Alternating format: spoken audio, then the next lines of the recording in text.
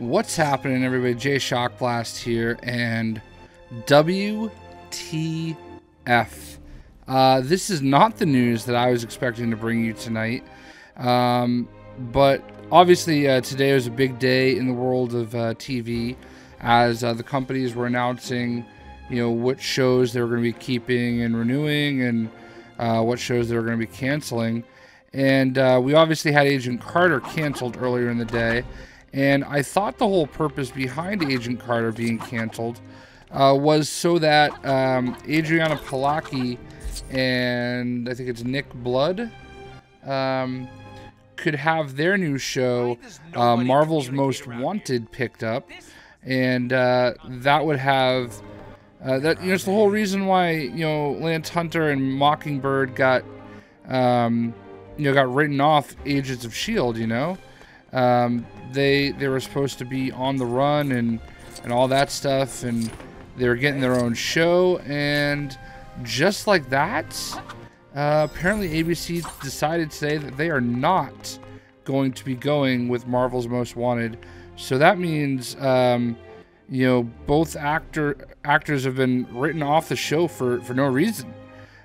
So I hope, and I'm sure that they can, I really hope they find a way to bring Adriana Palacki and Nick Blood back into the show, because I think they were both two of the better parts of the show. And it's unfortunate that the Agents of S.H.I.E.L.D. DLC isn't out yet, because I would be using them to make this video. At least there's Mockingbird, and I do have Agent Coulson out there somewhere. But yeah, man, this is shocking. I don't really understand why this is happening. Like, I thought it was a great idea for a show. They wrote off the two actors. They did that very well. And I don't know if you guys saw that episode where they said goodbye, but it was very emotional. And I was really looking forward to seeing what they could do on the run.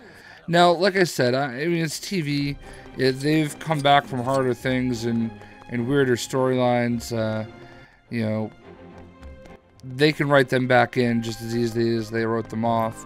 I just hope that's something that happens, because like I said, I really enjoyed what they brought to the table with the show, and having Mockingbird on there. And I mean, Lance Hunter, I think they made the character up for the show. I don't know if I ever remember anything like him out there beforehand, but this is a bummer, man. Like, I just really thought that this was a no-brainer, that this was a thing that was happening, and unfortunately it does not seem to be the case. So I mean, I guess it's hard to be really heartbroken about something that never actually happened, but I don't know.